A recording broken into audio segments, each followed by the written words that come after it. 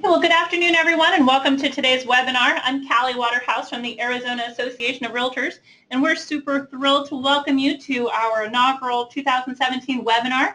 And today we are kicking off the year with Russell Shaw, and we're going to be talking about goals and how to build your business using them and how to achieve them. Sometimes when you have a plan, you have an idea and you don't have a plan, it doesn't do much good. So today, Russell is going to walk us through how to achieve your goals. And if you're not familiar with Mr. Russell Shaw, he is a native of Phoenix. He began his real estate career back in 1978. He is both a GRI and a CRS and the past president of the Arizona Certified Residential Specialists. Russell is a lifetime member of the President's Roundtable, and one of the highest honors was being ranked nationally number 28 and number 30 of all participating agents in the United States for most homes sold by NAR's magazine.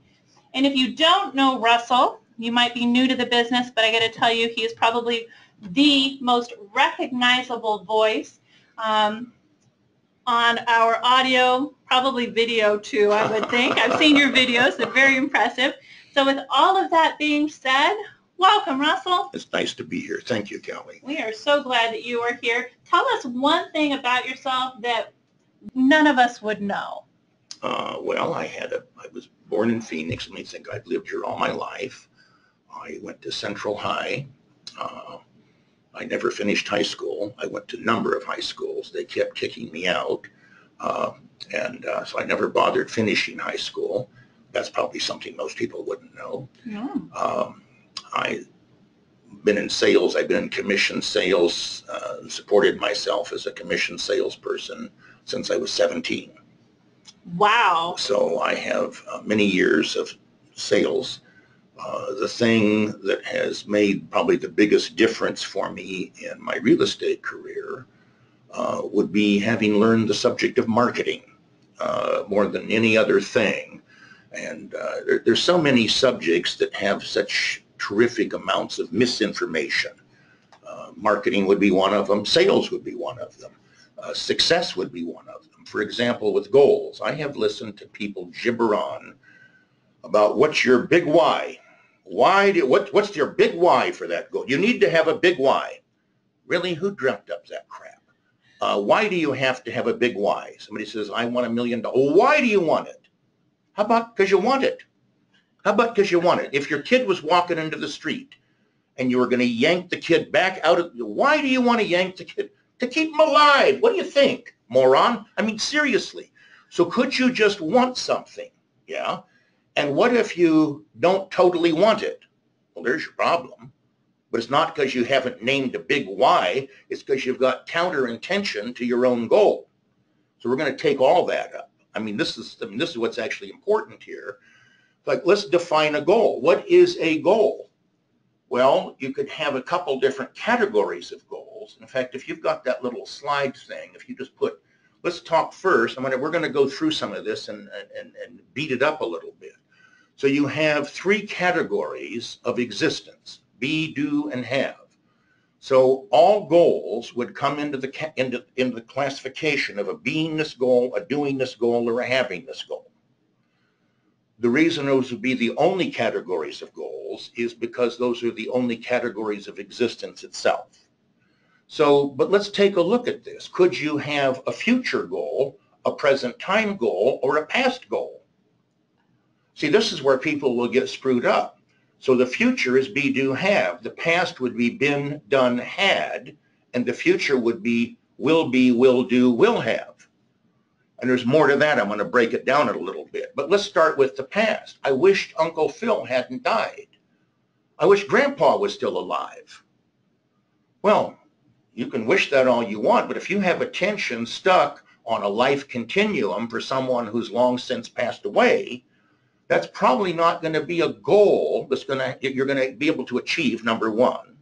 So we're going to talk about the right kinds of goals and the wrong kinds of goals, because if you fixate on something, I wished Ann and I had never gotten divorced. Okay. But if you did, you did. See? And if you fixate on that kind of stuff, it stops you. You only have so much room that you can have for what you're going to work on. And you can fill it up with nonsense.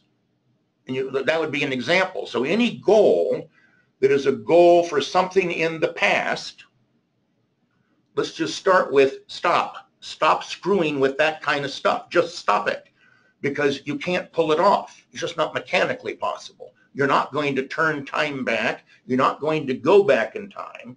So what we want to concentrate on when we talk about goals will be future goals. The will be, will do, will have. Now what I'm going to cover next is so critical that if you miss this, you've missed the show. So let's take be, do, have, and I want you to think of, in fact, if you advance it just one, there we go. You have a plus B minus B plus do minus do plus have minus have. Now the reason this is so critical to grasp, when I talk about positive thinking or negative thinking, I am not talking about whatsoever having a cheerful, positive outlook. I'm talking about the nature of thought itself.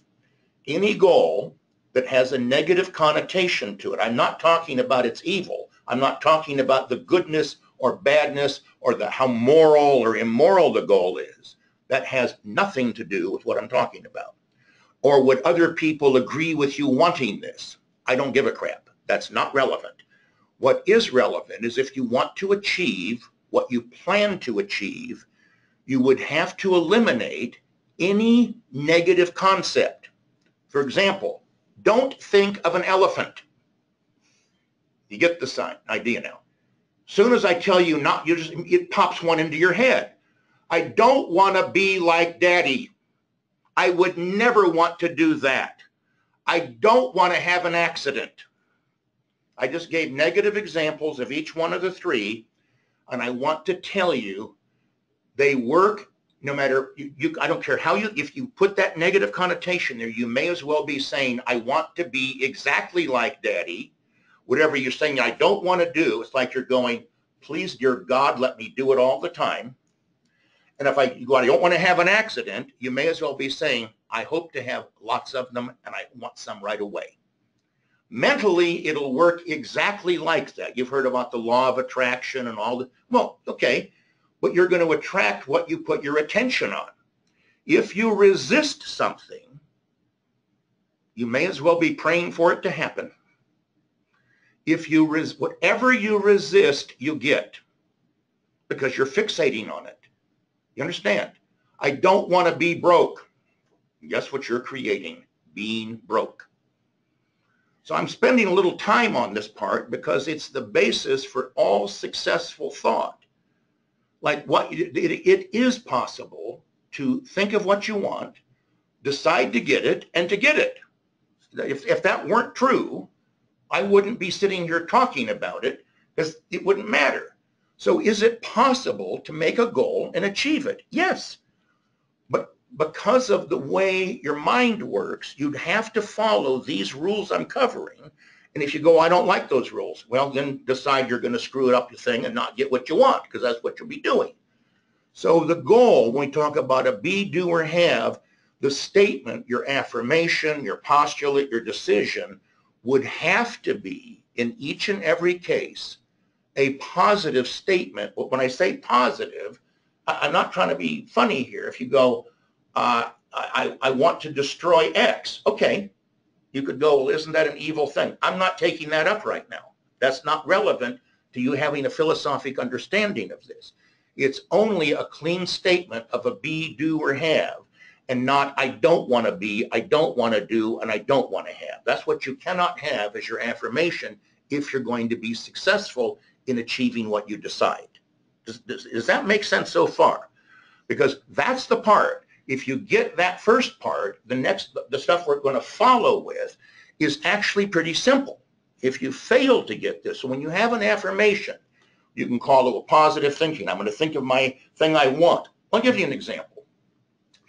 The man who probably did more for what we would call today positive thinking than any other single person would be a man. He was a medical doctor named Maxwell Maltz. He was actually a plastic surgeon. He wrote a book called Psychocybernetics.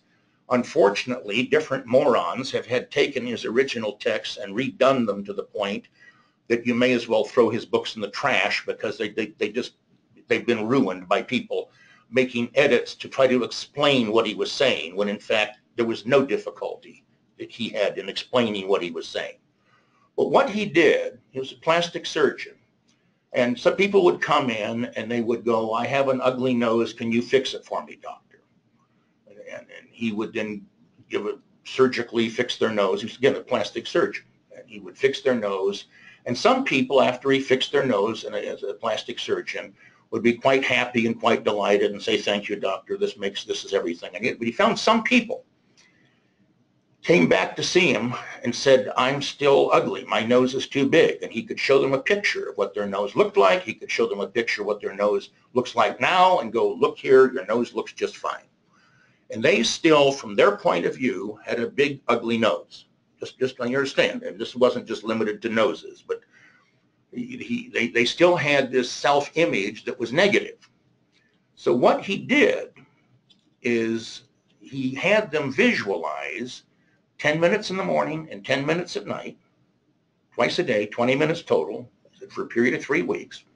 They were to sit quietly with their eyes closed and visualize themselves looking really good and get the feeling of what it's like to imagine themselves looking really, really good and get the feeling of looking really good, and then come back and see them. And he found that if they did that little exercise correctly, that in 3 weeks, they now looked really good to themselves. Now, here's what's fantastic. What I'm going to tell you next ruined his practice. He had people come see him with the usual, "My nose is too big" stuff. And instead of doing the plastic surgery, he told them to do this exercise. And he found, one for one, that if they would do it, they didn't need the surgery, because they now believed themselves to be good looking. Now, one thing that is known is that people will act in accordance with their beliefs. Again, people will act in accordance with their beliefs. You may have a belief, in fact, I know you do. If you're listening to me now and you can hear my voice, you have beliefs that you feel, "Well, yeah, I believe that's because that's the way it is." Well, it's the way you've decided it is. And if it weren't possible to change your mind, you may as well switch this off right now, because the whole point of what I'm talking about is how you change what you believe. See, if you're sitting there going, "Well, I can't sell more than 10 houses a year." Oh, the hell you can't. But you first have to decide you can sell 50 houses a year, or you're going to sell 100 houses a year, or 200 houses a year. See, it's the decision that you can do that enables you to do it. You'll think, "Well, what is like in the farm? Do you pass out yellow doilies or the little orange?" Oh God, don't even. It's what do you believe is true about yourself and your abilities? That's what has to change. So we go back to be, do, have. Like, what do you want to have? What do you need to do to get it? What would you need to be to do that? What do you need to believe to be successful? You understand? But the statement must always be a positive statement, a clean statement. So even a goal like, "Well, I want to lose 30 pounds. Now, first thing to learn is any statement that you're making as an affirmation or a postulate must be made as though it's already true. This is another one of those really critical points. If you have the statement in your head, "I'm going to be a millionaire." Let's just take that one. Doesn't matter what the number is. "I'm going to have 100,000 in the bank." Whatever number's real to you right now, that you could go, "That would be so awesome." There was a time 10 grand seemed like a lot to me. But seriously, if you go, "But I'm going to do this, I'm going to do that, I'm going to do blah, blah."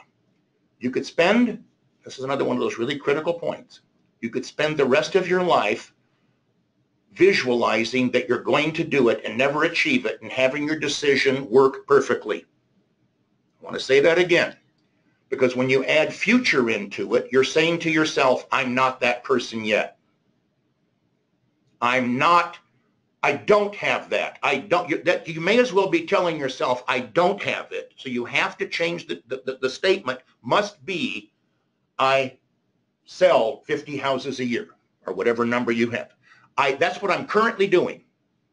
I'm currently closing 50 escrows a year, or whatever number you have in mind. If you're currently doing 10, make your number 25, 30. I had a guy in a class about 3 weeks ago. He's never broken 100,000. And I'm telling him, and he goes, why can't I just decide to make $1 million? I said, you can decide anything you want. Well, I want to think big. Well, how about this? How about in order to achieve a goal, you have to have the idea you can. And you've told yourself so many times you can't do that. So how about you just make the number 200?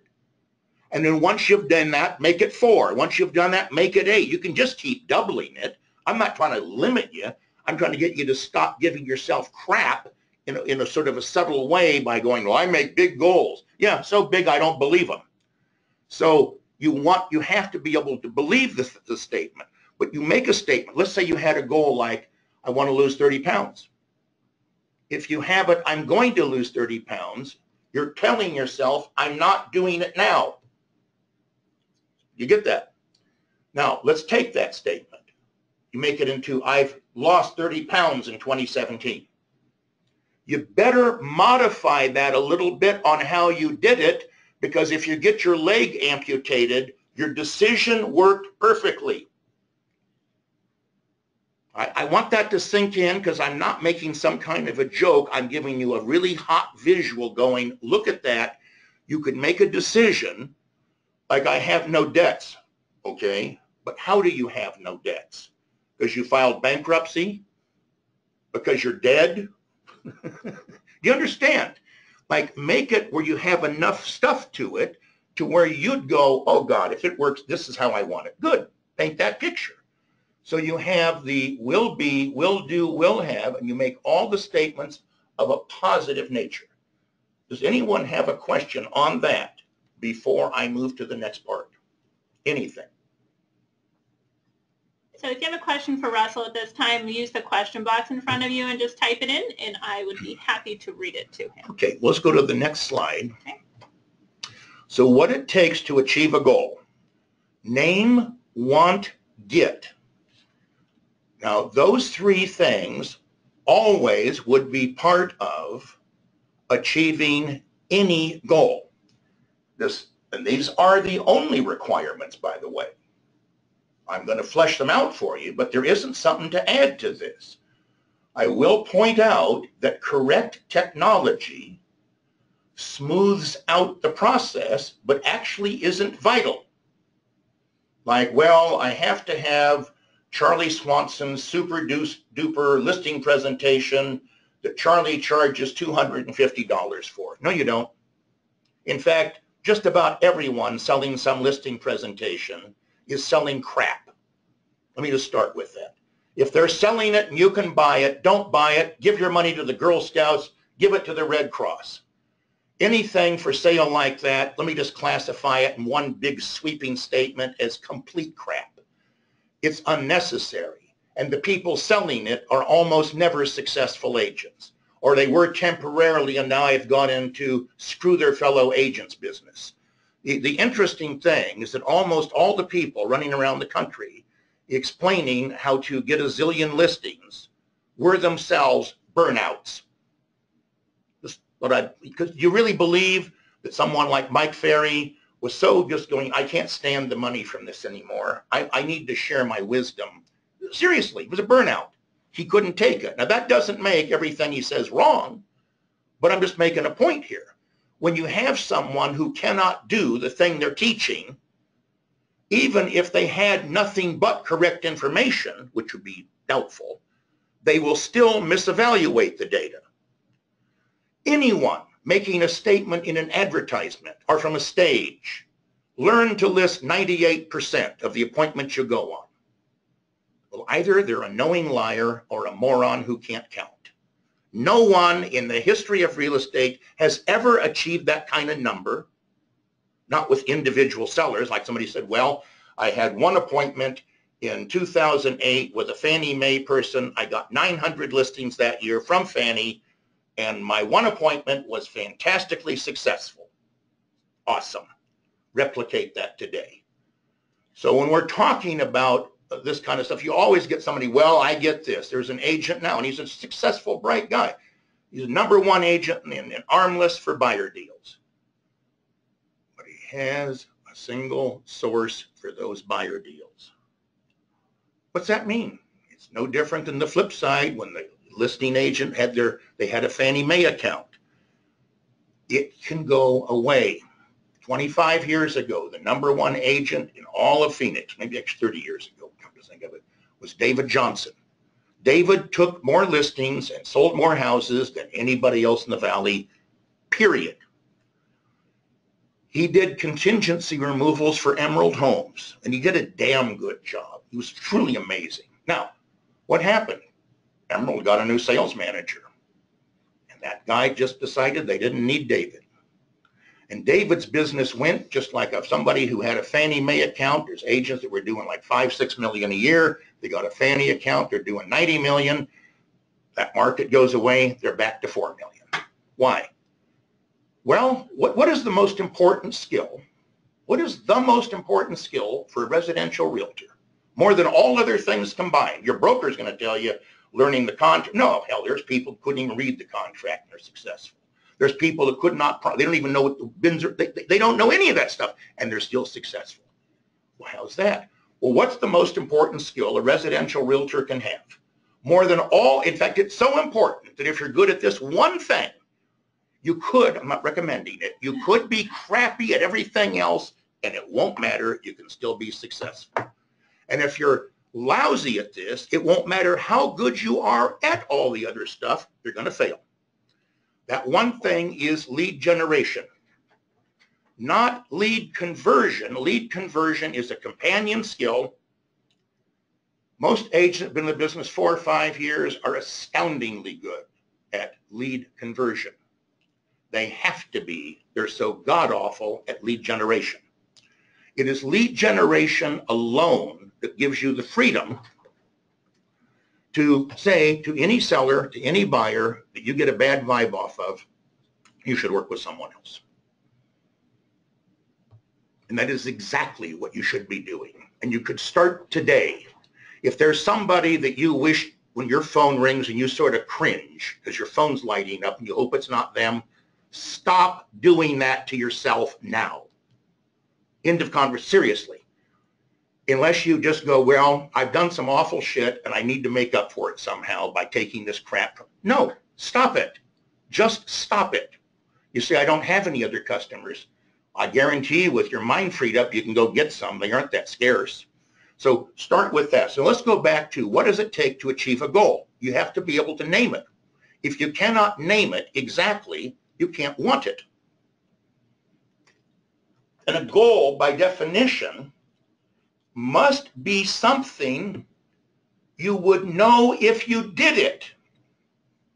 Well, you get, I want to be successful. What's that mean? Well, you know, successful. No, I don't know. What does that mean? You tell me what that means. How would you know if you were successful? If you had a Cadillac, if you drove a Mercedes-Benz, are you then successful? If you drive a Benz but your payment's $2,000 a month, at what point are you successful? See, that's a nonsense statement. I want to be rich.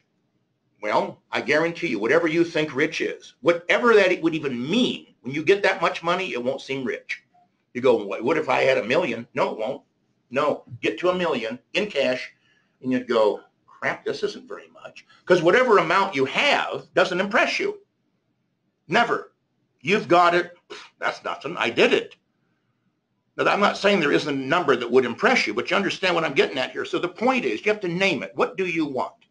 Well, I want to be popular. Does that mean 100 people like you? 4,000 people like you? 200 would recognize you on site? It must be specific. See, if you said, I want more customers, how many more? 10 more a week? 1 more a day? What's the number? Make it a goal you could name, and you would know at the end of the day, I did not add, or I did add 5 new people into my previously met database. It must, the goal must be specific. I want 6 escrows to close in February. That's not 5, it's 6. I want 6 escrows to close by the end of February 28th. Well, that's a goal, see? It's a statement, it's a thing.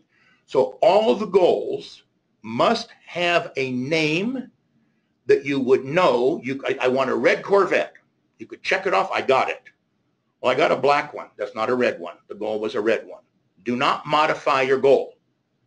If it's your goal, go for it. You start modifying your goal and toning it down to suit someone else or to go into agreement with someone around you. Well, now you've just opened the door to maybe that's not really what I want. Well, if it is what you want, go ahead and want it. Go right ahead and want it. I'll authorize it right now. If you need something in writing, Callie can fix a little form that'll come from AAR, and she can have Michelle Lynn sign off on it. Russell Shaw authorizes you to name whatever the hell you want and go for it. And you have full authorization. So the first thing is name it. If you can't name it, you can't. There's nothing more to do after. You must be able to name what it is you want. And name means an exact name of a thing that's that you can go, well, it can be done. It's not like, well, I want to levitate my body in the air. Well, how about we pick something you go, we know it's done. We know it's possible. We know it's a possible thing to do. And I'm going to do it. That's it. So it's a name, a named goal. It's in the will be, will do, will have category. And you can name it exactly, and you can make a statement that I'm getting, it's done. I got it. Now, the want. Most people are dispersed on the subject of their goals with a dispersed want. They're confused. They want, well, I want it and I don't want it. I want the 6 closings in February. I don't know if everyone will still like me if I'm that successful. I don't know, it's going to feel weird. I've never had that much money before. That's going to be a lot of work. That's going to be a lot of work. See, if you only did 10 sales and you jumped it to 20, all you have to do is decide I'm doing 20. I do 20 deals now. Do you need a system? Nope. Just decide you're doing 20. It's that simple. How about, nope, don't complicate it. You can just decide. If you're going from 10 to 20, you got nothing more than you make the decision because you're already wasting so much time anyway, screwing off, doing things that don't make any difference whatsoever. But if you were doing 10 deals a year and you went to 20, just do twice as much of whatever the effective action was that got you the 10. You'll still have 3 or 4 days a week to waste completely. So don't worry about you're going to be overworked at 20 deals. When you get up to about 40, 50 deals, more deals, 60 deals don't equal just money. They equal pain unless you have some systems in place. But let's go back. You name what you want. You name it. And then do you want it unconditionally? I mean, really want it, not sort of want it. You want it. Well, you know, if I said, do you want a cup of coffee? Yes. You want a cup of coffee? No. You want a cup of coffee? God, it smells good, but the caffeine would make me kind of jittery. So, oh boy, I do like coffee. I don't want it this late in the day. Well, God, that smells good, but it makes me, see, you have, I want it and I don't want it. Now, you want to buy a house? Yes. You want to sell a house? Yes. You want to sell your house now? No. You want to buy a house today? No. Those are easy. Those are really easy. If the guy's not going to buy a house, how much time could you possibly waste not selling him one? You understand? You want to sell your house? No. How much time could you, even if you worked at being a dope, how much time could you spend wasting with that guy who's not going to sell to not sell his house? Now here's where the problem comes in. The word maybe. Do you want to sell your house? Maybe. Do you want to buy a house? Maybe. I mean, if the deal was right, I would buy one. Do you want to sell your house? Well, if I could get the right price, yeah, I would sell it. So he wants to sell and he doesn't want to sell. Now, that's nice. So he's on a maybe on does he want to buy a house or sell a house? You want some coffee? Well, maybe, see? Now, you hang around enough people on maybe, You'll be on a maybe on the question, are you a realtor? And there's the difficulty most agents are having. The new ones, or the ones that haven't made a sale in a while, actually have thoughts just like this. Well, if I could make a sale by March, I'm staying in the business. If I could make a deal even by the end of March, I would stay. You're already half gone. You've already decided you're leaving. You understand what I'm saying to you? See, if you have this kind of, well, if this and if that, so the first thing you'd have to decide on being a realtor, this is what you do. This is it. You don't have this, well, you know, if this doesn't work out, I'm going to. Just get the hell out now. Save yourself misery. Just save yourself the miserable time you're going to have for the next 2 years. Better Homes and Gardens used to have on a website, they took it down because I like to point to it on blog posts all the time, but they used to have on a website, this is something they did about 10, 12 years ago, and it said that they had discovered a really interesting trend that said that 13 out of 14 agents were gone from the business after 18 months. Now, I don't know how you define the word trend, but that statement would have been true when I got in the business in 1978. It was true for agents in 1960, still true today. Most agents fail out of the business rapidly. Some are inefficient at leaving and take longer to leave. Most full-time agents don't even do that much business. Like they just sort of barely make it. And it's so silly because that doesn't have to be that way. So people come in the business and they do really well. And they have one thing in common if they're doing really well. They're good at lead generation. And there's only 2 ways to generate leads. I know that people that sell crap to agents complicate it, but there's just these 2 methods. You prospect or you market. That's the end of the list. Prospecting is where you do something to reach out to them. Marketing is where you do something to get them to reach to you. So for example, internet stuff would be marketing. Geographic farming could possibly be a combination of marketing and prospecting. Cold calling, door knocking would obviously be strictly prospecting. So you'd need to get good at one or both of those. How do you get good at being a lister? See, how would you get good at being a listing agent? Because that's really, if you're going to become independent from real estate, you're either going to buy real estate or you're going to get good at taking listings. That's the end of the list. Well, how would you get good at being a lister? I can tell you exactly how to get good at being a lister. I have no question about it. Anyone who wants to go, there's another way, I go, really, tell me that. Tell me what that other way is, because I've never seen it. There's only one way to get good at being a lister. That is to go on lots and lots and lots and lots of listing appointments.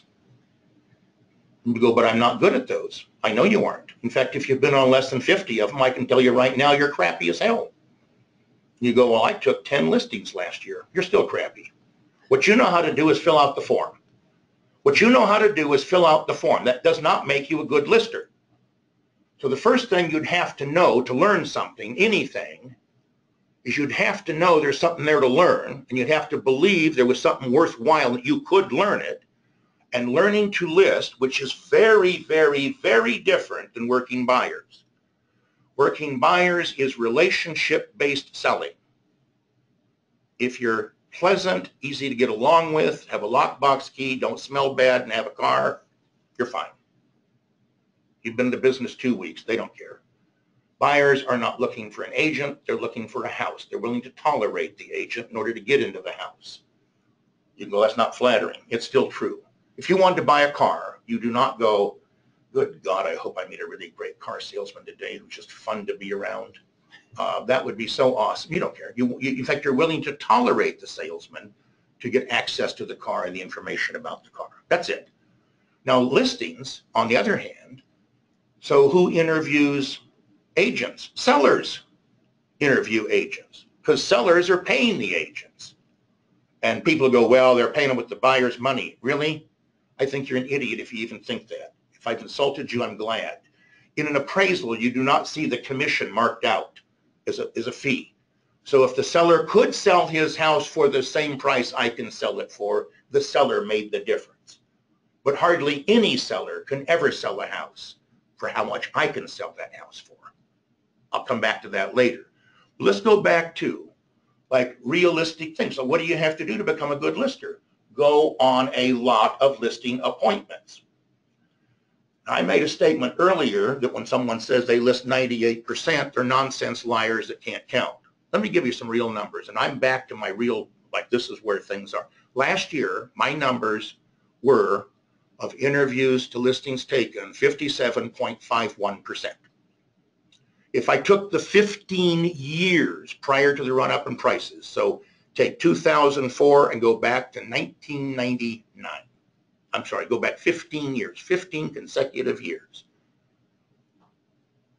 My numbers at the table of listing appointments to listings taken ran on any given month between 56 and 58%.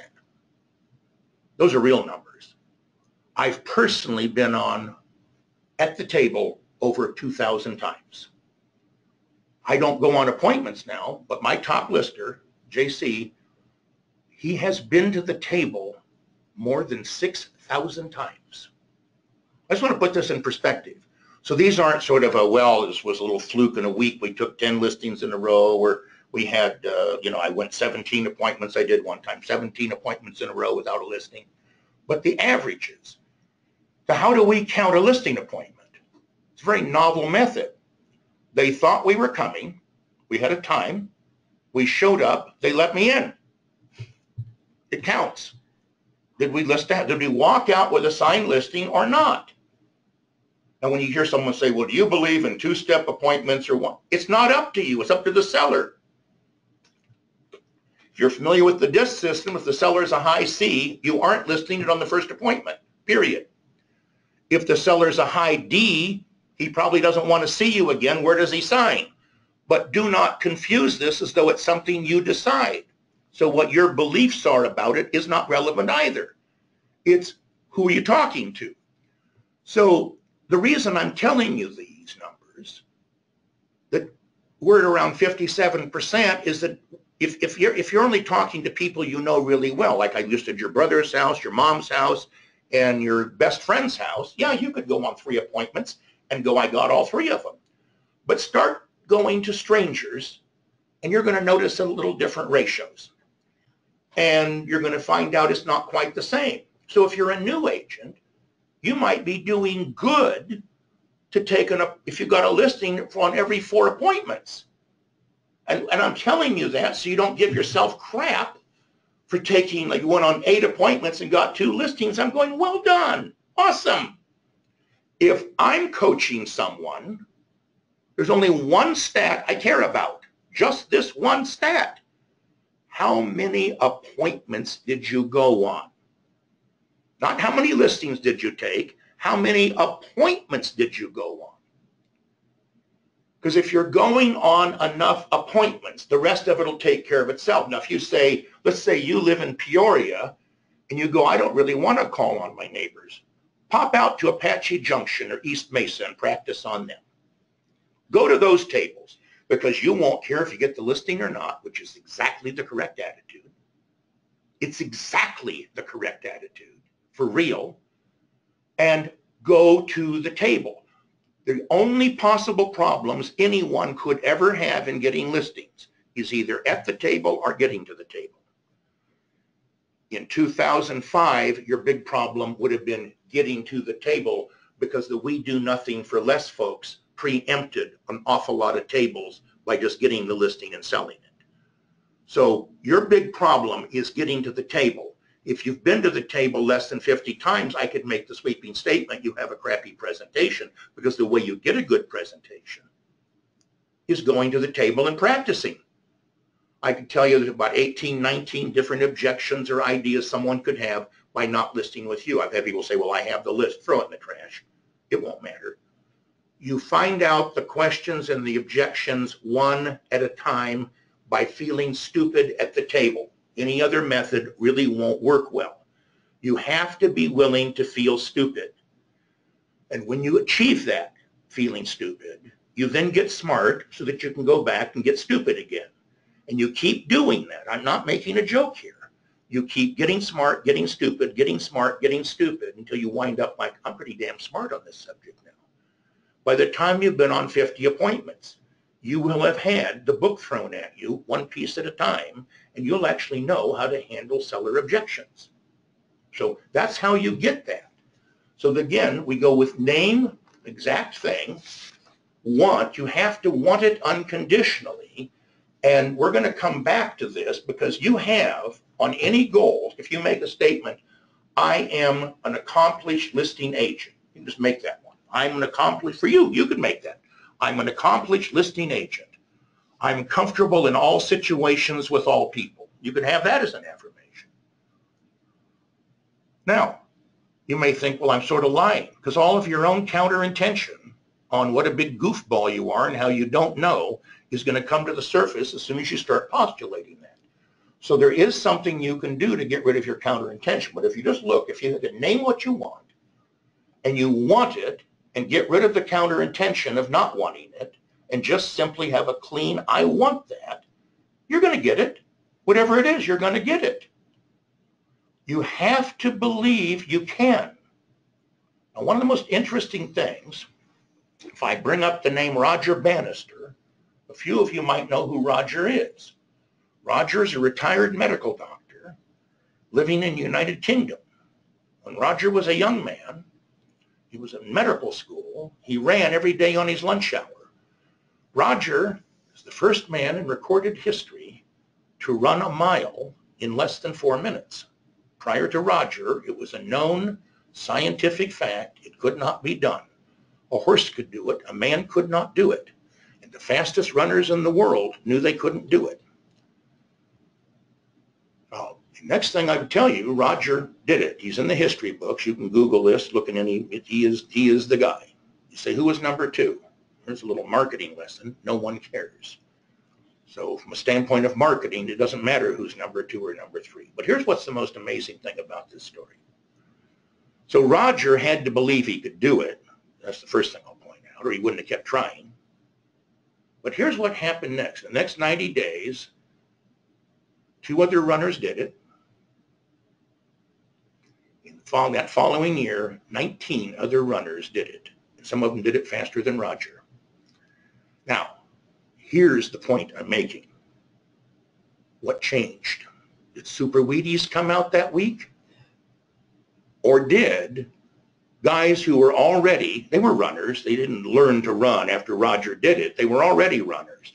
But wouldn't they had to have decided something along the lines of, well, hell, if Roger can do it, I can do it. Because it wouldn't be any more complicated than that. If Roger can do it, I can do it. And they did it. They were right once they changed their mind. So if you went to, see, here's the thing. If you're looking for counter intention, you won't have any trouble finding it. See, if you went to an agent like, oh, Brett Tanner or Joanne Calloway, or you walked up to me and said, I'm going to sell 100 houses this year. What do you think I'd tell you? What do you think Joanne would say? What do you think Brett Tanner would say? I just want you to get this. Awesome. Joanne might say it more like, that's wonderful, dear. But you get my point. We wouldn't be telling you, well, now how the hell are you going to do that? But if you just walked up to people in your office and said, I'm going to sell 100 houses this year, do you think you'd have any problem finding someone to ask you, well, just how in the hell do you plan to do that? And the problem is you don't know how you plan to do it yet. So the first thing I'm going to tell you is don't go around sharing that with everyone. Don't go telling everyone you meet, I'm going to do that. I've heard people say, well, tell the world your goal. No, don't, unless you're hoping to have it shredded right away. Like if you have someone who will support you in that goal, awesome. But if you don't believe they will, you don't need to announce it in advance. If you're at 10 deals and want to go to 20, you decide it. You can tell yourself, but don't go around telling people who are going to want to make nothing of your goal. Just don't do that. See, it's different. There's a point where you get to a certain point in any skill where you don't need anybody's agreement and don't give a damn if they agree or not. But when you just have this goal, it's just a little embryonic goal. you need to nurture it. You need to baby it a little bit. You need to support it. And you need to get rid of the counter intention. Is there any questions on anything I've said so far? Anything? Anything? There's been just a couple of people who have shared their own percentages. Like they've gone on, like Craig's been on 40 listing appointments last year and got 24 listings out of the 40. Awesome. So things like that. But 2 cents. Craig's been in business since 1977. Say it again. Craig's been in business since 1977. So I'm thinking he has experience. Yeah. He's been to the table 1,000 times. Yeah, and the other thing is it depends on what kind of list you're working off of. See, if you have a Rolodex that's big enough to where you're really calling on past clients most of the time, those are going to be very different percentages as opposed to you're calling on primarily strangers. So I don't want to make some statement here. Somebody says, well, I'm listing 70% of the appointments. Awesome. There's no problem. I have no quarrel with that. But if you're an agent who's been in the business for 20 years, don't tell some guy 6 months in that's not a real goal for him.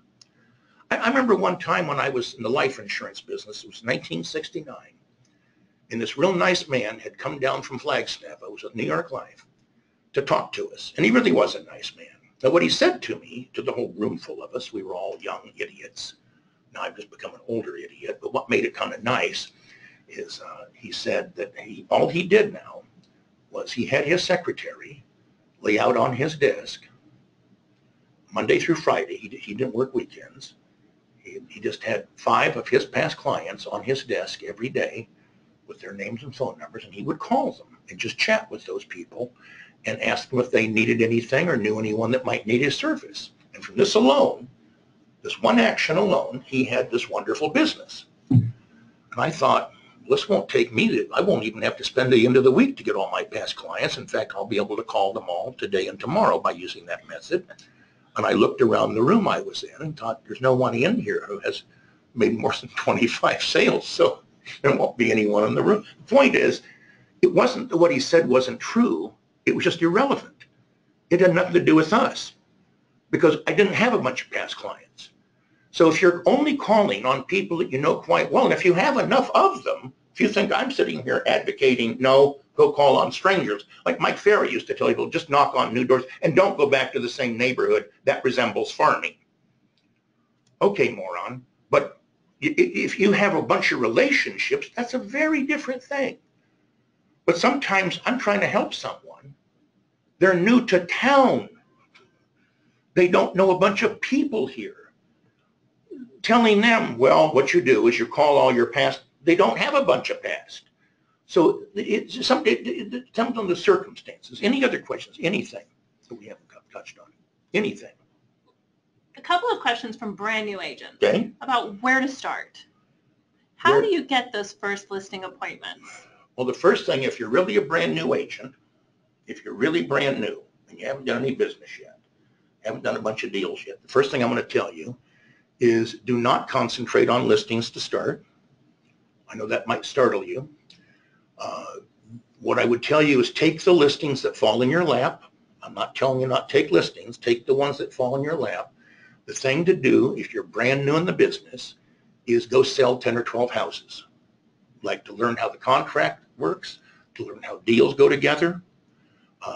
It'll be much, much easier to establish credibility with a buyer when you're brand new, and even if they're strangers, than it will be with a seller. So if you go after buyers first, they'll be easier to get, easier to put together.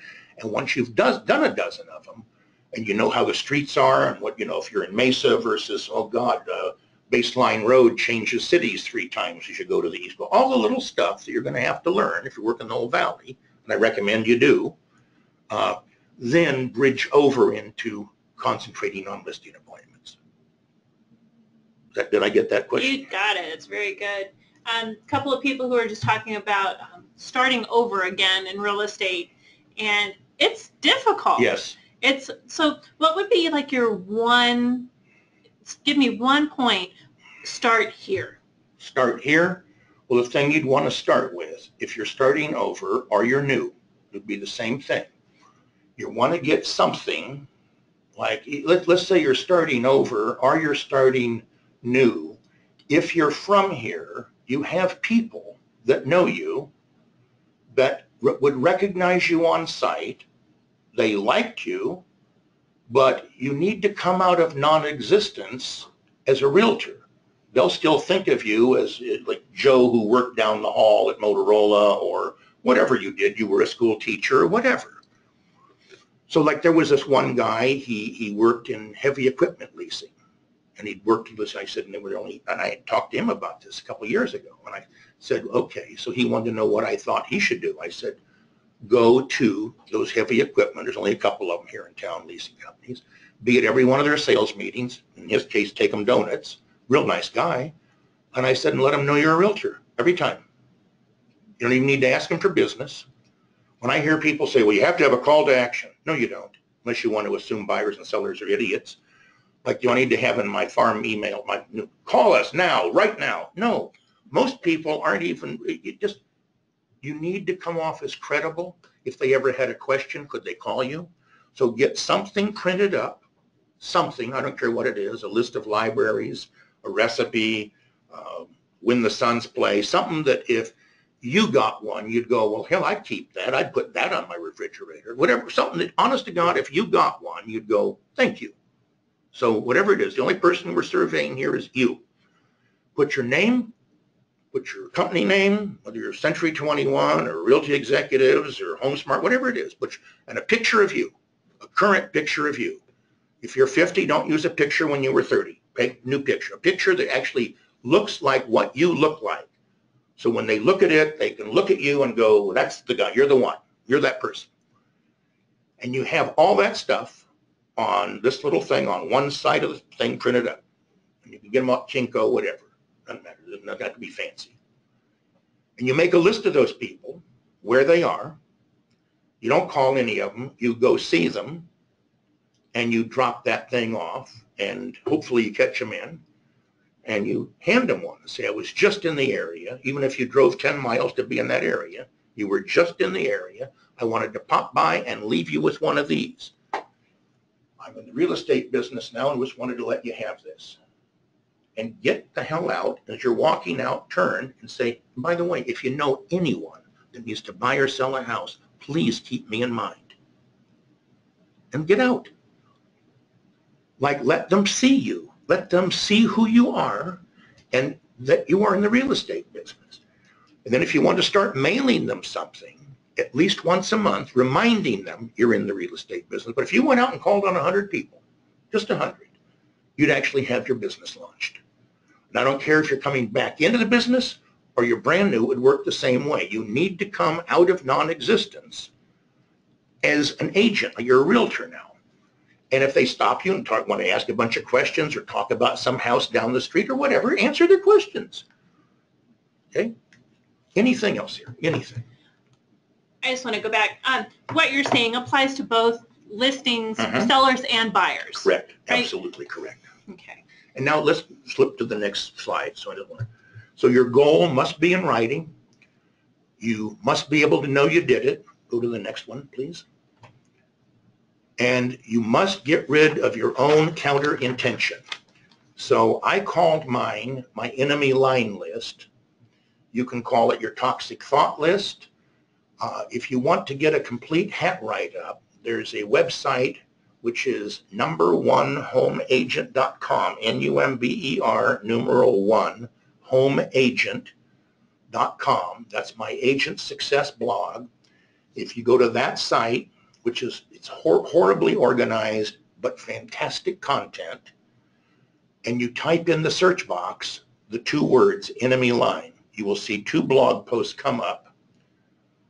Read them both carefully. It is a write-up on how to do this particular action. Like, we won't have time to cover it during this webinar, but I could not overemphasize, you're going to want to take your goal, write it out, and you're going to want to identify and name every single dumb thought you have in your head. And there's an example there of a guy who sent his list in to me. His name isn't given, obviously, but this was his dumb list of thoughts, and you have them. Those thoughts are what are holding you back. And you want to take every single one of those dumb thoughts, and I cannot overemphasize, you must do it in writing. If you just like right now, you go, well, I already know the thought. No, you don't. The stuff you can spot right now is not the mooring line that's holding you back. It's just a thought that's popped into your head. You need to write it down. It must be separate from you. This is the key. Whether you put it on like a yellow pad and write it out, or you type it into Word or whatever. I remember it was one lady from Alabama. She's a sweetheart. She says to me when I was teaching this class, I can't remember which city I was in, and on this particular subject, and she said, well, do you just burn the list? And I said, no, you keep it. Why? Well, I said, where do you think these dumb thoughts came from? When you were tired or hungry? I said, do you think you're never going to get tired or hungry again? They'll come back. This way you can spot there's a thought that's in direct conflict with my goals.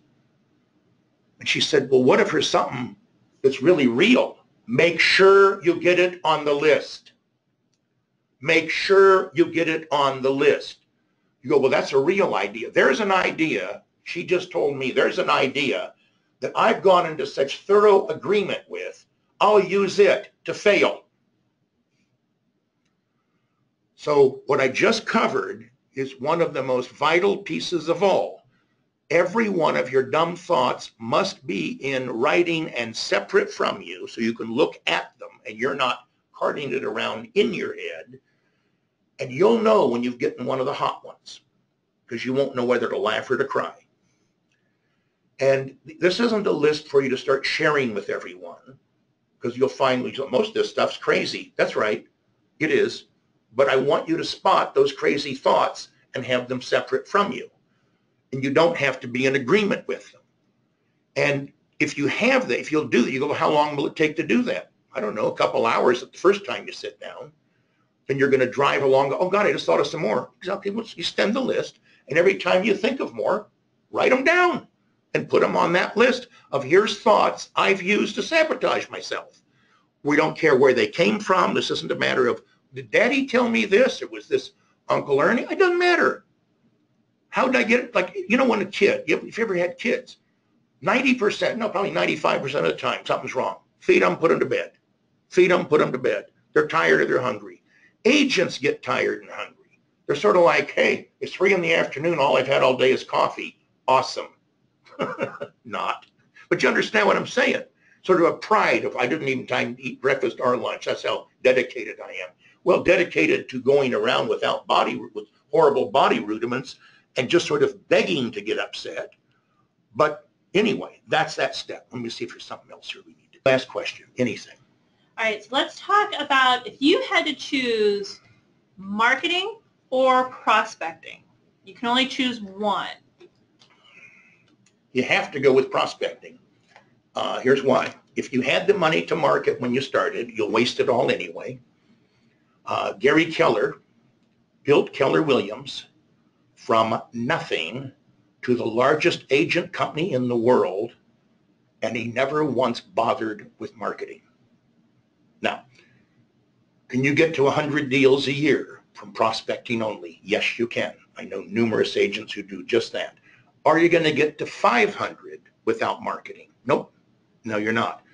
But it's a different problem. So get to 100. Like seriously, get to 100 deals and then learn to market if you want to take it further. But if you had to just pick one, it's easy. If you want to say, what does the profile look like of the typical top producer across the United States? It's simple. They're a listing agent who has a geographic farm. Out of the top 1,000 agents, at least 950 of them would fall in that category. They would almost fit Callaway's profile perfectly. Listing agent with a geographic farm, or Kenny Kloss, same kind of deal out in East Valley. So if you had to just pick a thing, that's a combination of marketing. But when you're brand new, you don't have the money to finance the farm. And people that go, well, you can usually pay a lot of money in the first 6 months. Not without doing some door knocking, you're not going to. If you're just doing mailings, you're going to be a year or so before you break even. So that's the truth. I don't care what you mail. Very good. So that's a great answer. And what are your favorite prospecting techniques? I think I have to say calling people. When I was younger, I would just show up. I'm not that hungry now, to be really honest. I mean, there was a time, if you said, well, if you got in your car and drove out to East Mesa, you could make a $2,000 commission. I'm not driving out to East Mesa for $2,000 today. I'm not making a joke, but I might have a really high willingness to talk on the phone to customers. Like almost everyone, I have actually four now. No, I can't even remember. 3 listing specialists, 4 buyer agents. So I don't really go on the appointments, but almost every single seller now, it's been true for years now, I talk to them. I'm the one that books the appointment. So I answer their questions and chit chat with them. And that's probably the most favorite thing I do. I don't think I ever want to turn other than to let Wendy do some of those calls when we get it to the point where I can't mechanically do them all, which is a goal that I have, where we get so busy she has to do like 40% of them or something. But I actually like doing that. I really get a kick out of it, talking to the sellers. One of the most startling things I think they think when they call, I know they've talked to some of their agents, they don't want to move until April, and they've talked to someone who told them, list it right now. I tell them, I wouldn't list it right now if I were you. They're like, really? Why not? Well, we sell the house immediately, which is I think what you hired me to do. Where are you going? If it takes 45 days to close, shouldn't we move it closer to that? And just from that kind of stuff alone, I call it just being honest, they're like, huh. So I get a lot of business when I'm in competition by simply not lying to them. Because that's what they're really looking for, someone who will be straight with them. And we return all our calls. That's the other thing. Do you answer your phones? I don't ever answer the phone. I don't ever want to get stuck on a communication cycle that has nothing to do with me. And so if it's about an escrow, I don't need to hear it. You go, well, somebody's upset about a Binzer. I won't care. It's not my, I mean, literally, and I don't, the people that I have working for me and with me are better at those jobs they have than I ever was. And they answer their phones. When their phones ring. Oh, God, yes. I think that's one of the complaints that we hear, quite a bit is realtors don't answer their phones. It's the number one complaint that the public has with realtors. It's the number one complaint that realtors have with other realtors. It's not, well, so-and-so was dishonest or so-and-so cheated me or they lied about this or that. Oh, no, no, no. The number one complaint that the public has about realtors and the number one complaint by far that realtors have about realtors is they can't get a return phone call. I will never forget calling an agent. This is back when I used to use AZ Central, and she was paying for a premium slot. She was paying for a premium slot for her listing, and the link was broken. And it was just this one, like she was paying more than I was paying. I knew it because I turned down that deal. It was too much money, I thought, for that deal. I called her 3 different times to try to tell her about it. She never called me back. And this, I mean, just seemed to me like this complete neglect. And what I was trying to do, I finally just left her a message. She never called to say thank you, to say, that's the kind of crap. And I'm not picking on someone. I'm just saying that's so far out of communication. If you say if someone calls my office, they get a return call. Well, of course they're going to get a return call. Like if we're in a meeting, we're not going to interrupt. But the point is, we have a staff meeting, and we're not interrupting the staff meeting for a phone call. We won't know the phone call occurred until we come out of the meeting. But of course, every call's returned. Every call's returned. What if it's a stupid call?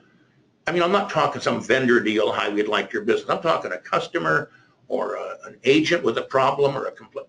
They're getting a call back that day as soon as possible. The rule would be, how would we like to be treated? How would I like it if it was my buyer agent calling? Well, then that's whatever that standard is. That'd be how we want to treat every other agent, period. So I hope that's an answer there. I think it's an excellent answer. And folks, just for everyone who asked about Russell's website, it's on your screen at this moment. It's number, N-U-M-B-E-R, the number 1, homeagent.com. Yeah, that's my agent success. My regular website's called nohasslelisting.com. But that is actually going to address, if I tell you that at this point, everything you would need to be successful is on that site, and it's free. Everything. I was telling Russell that I attended one of his seminars over a decade ago at Mesa Community College, and he was talking about pricing homes. So he has grown. Yeah, well, the pricing quite a bit. is on pricing homes. Like there's one of the classes. There's a video of it. It's called How to Correctly Price a Home, and that's on the site too. You can just scroll down and find it. And it's the complete seminar with all the notes that were taken at the very first class by a professional. He has a PhD in economics that wrote the notes. There's the video and all the handouts that I used from that original class. They're all online. And I will tell you, like if you have like the delusion that price per square foot is the correct way to price a home, then you would get the same nonsense answer that Zillow gets. If a home was 2,000 square feet and some other home exactly like it was 1,500 square feet and it's in the same neighborhood, the 2,000 square foot home is not under any condition worth 25% more. You cannot ever use a formula like that. And that is the most common idiotic error made. And so there's a class, there's on how to, the real truth, because it's not that no one knows how to price a home. Lots of agents know how to price a home. The problem is they don't know what they know. They can't teach what they know. And so when someone asks them, can you show me how you do it? You get crap answers back like, well, it's just this knack I have. And unfortunately, they don't know what they know, but they know something, and it cannot possibly be price per square foot, because with the training you have, because you're not a contractor, you're not an appraiser, you don't know enough to ever even consider price per square foot. That's the truth. And folks, just a reminder that Russell is a broker, but he may not be your broker. And of course, we always recommend that you're talking to your office manager or broker if you have specific questions. Russell, we're going to wrap up at this point. Any last one big piece of advice to put a bow on today's webinar? Well, I appreciate you having me here. This is the first webinar I've actually done like this, and you've been a joy, seriously. It's been just effortless for me, and so I'd be happy to come back and do it again. This has been fun for me. I hope it has been for everyone listening. Well, we have so many people who have said thank you, thank you, thank you, thank you. Russell, thank you so much for joining us. Folks, thank you very much for joining us today. Today's webinar was recorded and will be available on our website. I will be sending out an email when it comes available, probably in the next week or so. Just a reminder that our next webinar is February 7th. We're going to cover the basics and getting started with Realtors Property Resource, RPR. And then, of course, we want to invite you to join us in Prescott March 28th through the 31st for our Arizona Realtor Convention. You can go online to aaronline.com/convention for more information. Folks, thank you so much for joining us today. We wish you the very best and have a great day.